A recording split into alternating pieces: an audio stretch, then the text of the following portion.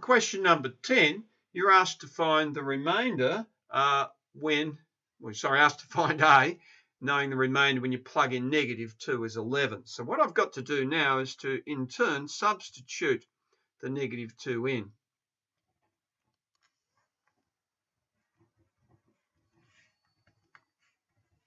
And work it through. So I've got -9, take 2A is equal to 11. And A, therefore, will equal -10.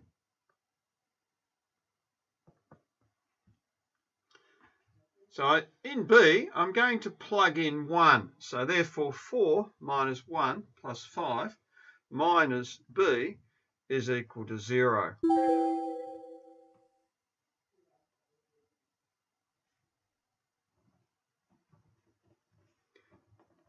And therefore, B will equal 8. In a similar style, a little bit messier for part C, I've substituted in an 8th there. We're knowing the remainder there is 6. So gathering that all up, I've got 10 3/4 plus 1/4 C is equal to 6. 6 minus 10 3/4, which becomes 19 over 4, -19 over 4. And lastly, C is equal to -19. Now that last one's definitely A category.